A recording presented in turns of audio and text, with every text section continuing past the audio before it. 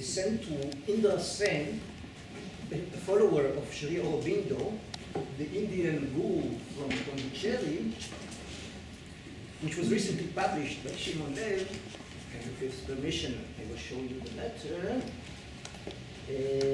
Bergmann writes, there are so many ways of spiritual development offered to men today. There is Rudolf Steiner, to whom I am very much indebted. There is Uspensky, whom I do not know. There is René Guénon, whom I have studied this autumn. There is Shivananda. There is Krishnamurti. And there is Pondicherry. How can one who has had no personal experiences and who seeks his way decide for himself which way is the right one? This short passage revealed Bergmann's deep interest in esotericism and alternative spirituality, as well as his uncertainties regarding his own spiritual quest. Bergmann started his spiritual quest as a young man and continued searching for the rest of his life. He found much interest in many esoteric and spiritual teachings, although he did not become a devotee of any specific school. Bergmann played a central role in introducing modern esoteric teachings to Israeli public in the formation of modern alternative spiritual movements in Israel. He published articles about modern spiritual teachings in Israeli newspapers and Hebrew scholarly journals, and translated into Hebrew and published modern esoteric writings. He was a central figure in the network of Israeli esotericists and spiritual seekers, and was involved in the formation of Israeli branches of esoteric movements. Today, I would like to offer a preliminary survey of Bergmann's interest in esoteric and alternative spiritual teachings and his role in the formation of esoteric and alternative spiritual culture in Israel. Before beginning my talk, I would like to thank Shimon Lev and Sam Glauber-Zimra, who are also engaged in the study of Bergmann's esoteric and spiritual quests, and who kindly shared with me the findings of their research. Bergmann's interest in esotericism started in Prague. Bergmann was introduced by Berta Fanta, his mother-in-law, to the Theosophical Society. I think we mentioned Berta Fanta's circle was mentioned a few times yesterday, but I think the fact that her circle was a Theosophical circle was not mentioned. As we heard yesterday from Guy Paz, in 1910,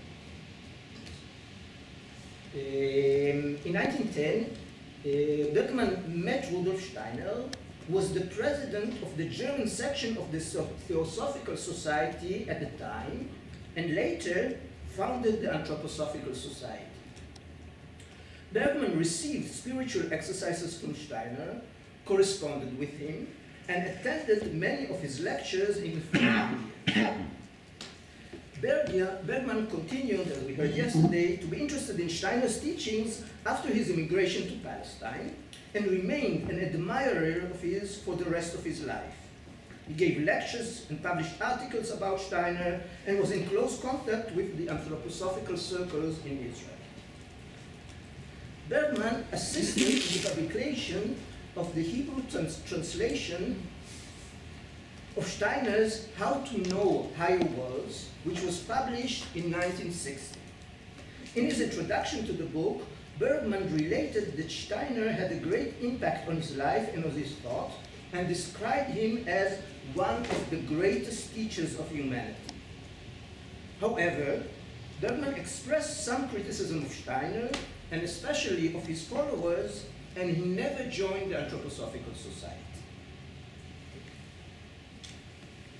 In the late 1940s, prior to his visit to India, Bergmann became interested in the teachings of the Indian guru Sri Aurobindo and Mira Alfassa, the Jewish spiritual seeker who became Aurobindo's spiritual partner. and was, by the way, the member of the cosmic movement, which Shimon mentioned prior to a meeting with Aurobindo. Shimon Lev has studied Bergmann's interest in Aurobindo's integral yoga, and we will hear much more about it later today. Bergmann first heard about Aurobindo and started reading his works in 1946. During his visit to India, Bergmann met Indra Sen, the devotee of Aurobindo. With him he became friendly and corresponded for many years. Bergmann continued to study Aurobindo's writing, although he found them difficult as he was not familiar with Indian thought. When Aurobindo passed away in 1950, Bergmann organized a commemoration event and published obituaries in the journal India and Israel and in the newspaper Haaretz. In the English obituary, Bergmann described Aurobindo as a great spiritual teacher and said that Shri Aurobindo's message about the arising of a new humanity touches the heart of Jewry brought up in an atmosphere of messianic hope.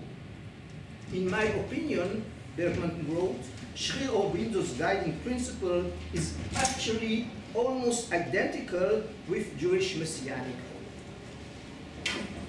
Bergmann continued to be interested in the teachings of Aurobindo and the Mother in later years, and in 1959 he published an article about Aurobindo's teaching in the journal Molad. In a diary entry from 1957, Bergmann noted that there was nothing he couldn't accept in Aurobindo's philosophy, and that he didn't feel towards him any of the resistance which he felt for other spiritual teachings, including Stein. However, he writes, he could not accept the divinity attributed to Aurobindo and the Mother. In the late 1950s, Bergmann became interested in the teachings of George Gurdjieff and Peter Ouspensky. Bergmann became acquainted with the works of Gurdjieff and Ouspensky through Jan Sulzberger, a Jewish-American author, journalist, and spiritual seeker who was a student of Abraham Heschel and active in the Gurdjieff Foundation in New York.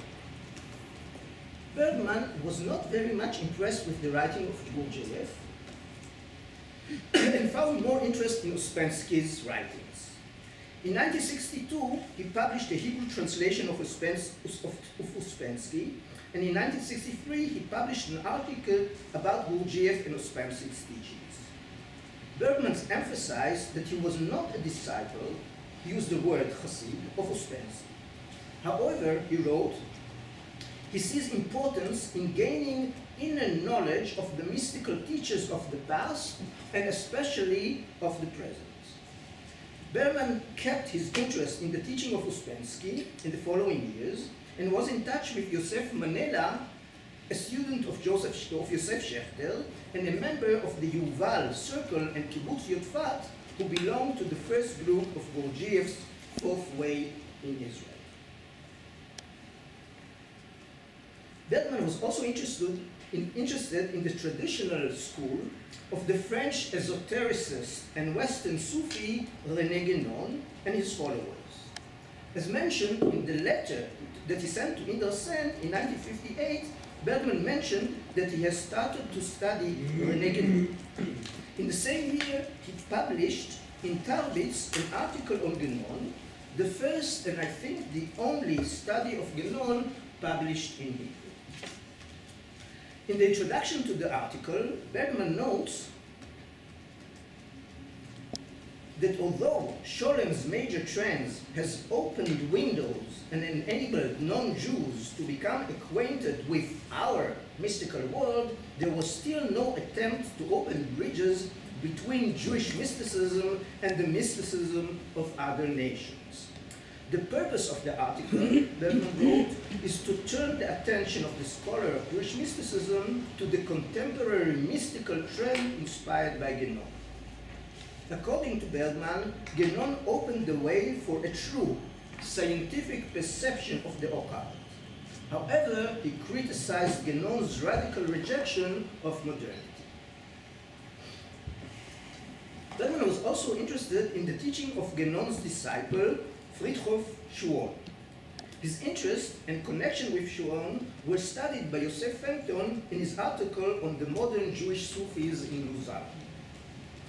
Bergmann, who heard about Schuon from some of his acquaintances, including the above-mentioned Jan Sulzberger and Adi Lam, a Jewish follower of Schuon from Argentina, and published a positive review of one of Schuon's books, The Transcendence Unity of Religion, in 1955. Bergmann started corresponding with Schuon and visited him twice in Schuon's residence in Lausanne during a trip to Europe in 1957, in which Bergmann also visited several parapsychological institutes.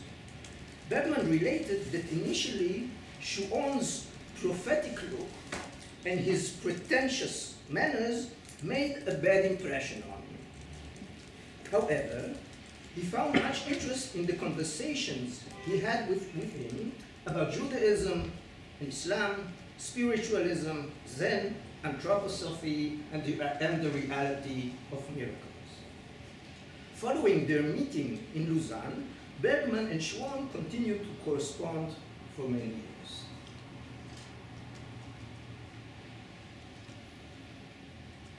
Bergmann was also interested in spiritualism and parapsychology, and he was one of the founders of the Israeli Parapsychological Society. And if you notice the membership card in the Israel Parapsychology Society, number 1, and I'm grateful for Sam for this find in the archives of In the late 1950s, Bergmann gave a series of lectures entitled Parapsychology, a New Science, and as mentioned above, he visited several parapsychological institutes during his 1957 visit to Europe. In 1958, he founded, together with the dentist Dr. Chaim Heinz Berndet and the founder of the Israeli film industry, Margot Klausner, the Israeli Parapsychological Society, whose first meetings took place at his home. In 1965, Bergmann published an article about Shlomo Maimon and the beginning of scientific parapsychology, in which he describes the 18th century Jewish philosopher as a pioneer of scientific parapsychology. In 1967, Bergmann was involved in the publication of Chaim Berend's Parapsychology, The World Beyond Our Five Senses, and wrote a short introduction to the book, in which he applauded Berndet for his scientific approach. Interestingly, Bergmann writes in the introduction that Israel provides a rich field for research of clairvoyance, because many primitive clairvoyants can be found amongst the new immigrants to Israel. The duty of our generation, he wrote, is to investigate these remnants before they disappear. In 1968, Bergmann published a review. In 1968, Bergmann published a review article of our own sightings, The Other Reality, which was published the year before. Bergmann praised the book, but rejected Zeitlin's assertion that parapsychology has a meta-scientific nature. Parapsychology, asserted Bergmann, is a science, even if not a quantitative, but rather a qualitative one. The role of parapsychology as an academic science is to provide methods and research instruments, as well as a necessary critical approach. Bergmann was interested in other spiritual teachers and schools, such as the teaching of Krishnamurti and in Shivananda Yoga. He was acquainted with the spiritual teacher and healer Colette Aboulker Muscat from Algiers, who immigrated to Israel after the foundation of the state, and he took private guided imagery sessions with her.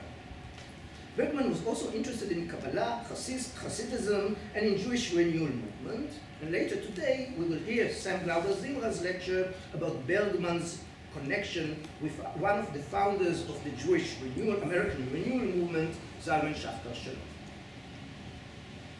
Before turning to examine Bergmann's role in the development of alternative spirituality in Israel, we would like to note that notwithstanding his great interest and openness to esoteric and spiritual teachings, Bergmann was critical of some aspects of them and did not become a member of any esoteric organization apart from the Israeli Parapsychological Society. Bergmann adhered to a scientific critical stance, refused to accept the infallibility and divinity of a human teacher, and was critical of the blind admiration and worship of such teachers by their disciples.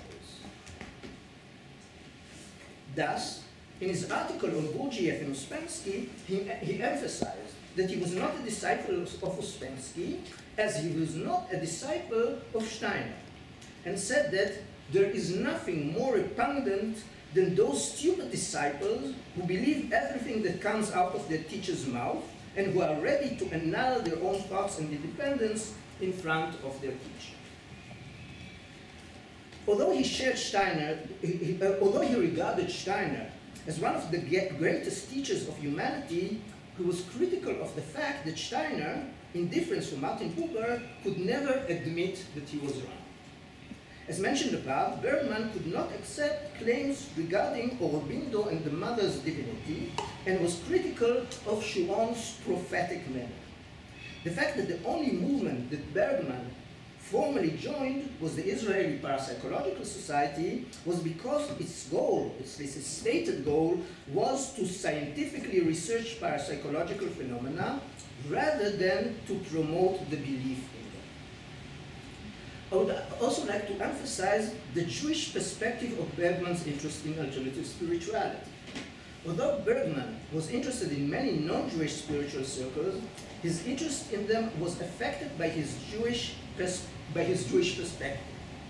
Bergmann discussed Sri Aurobindo's teaching from a Jewish perspective and criticized Steiner not only because he would not admit that he was wrong, but also because of his negative statements about Judaism. I would like to conclude with a short discussion of Bergmann's impact and role in the development of Israeli spiritual culture. Bergmann contributed to the acquaintance of the Israeli public with esotericism and alternative spiritualities through his lectures, articles, and translations, and through his involvement in the publication of Hebrew translations of esoteric writings. Indeed, many of the Israelis who became involved in alternative spirituality were first introduced to these teachings through Bergmann's lectures and publications. Bergmann played a central role in the early Israeli esoteric and alternative spiritual network. He corresponded with many of the Israeli esotericists and received them in his home. Many times the connections between different esotericists in Israel, which stimulated the formation of Israeli esoteric groups and movements, was made through him.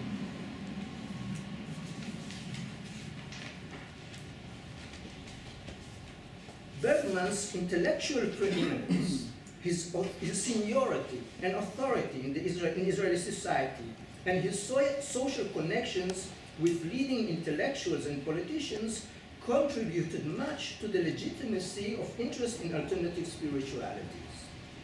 However, his attempts to interest some of his intellectual friends, such as Buber and Scholem, in esotericism and alternative spirituality were not very successful.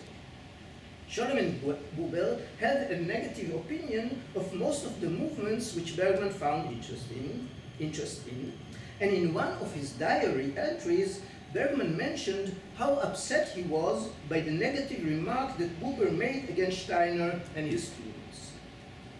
Bergmann had more success with David Ben-Gurion, who, as Shimon Lev has shown, found much interest in the teachings of Aurobindo, and with David Flusser, the Israeli scholar of early Christianity, who, by the way, also studied here in Charles University, who joined the Israeli Society for Parapsychology. Bergmann's interest in alternative spirituality found resonance especially with younger Israeli students and spiritual seekers who attended his lectures, visited Bergmann in his home, and shared with him the spiritual quest. The great wave of interest in esotericism, alternative spirituality, new religious movements, and New Age practices in Israeli society started in the late 1960s and early 1970s during the last years of Bergmann's life. The social context and the nature of Israeli later alternative spirituality is very different from that of Bergmann and other less central figures of early Israel esoteric and alternative spiritual milieu. However, Bergmann's lectures, articles, and translations, the networks he created, and the encouragement he gave to young Israeli spiritual seekers contributed much to the emergence and social acceptance of alternative spiritualities in Israeli society in the last decades of the 20th century and early decades of the 21st century. Thank you.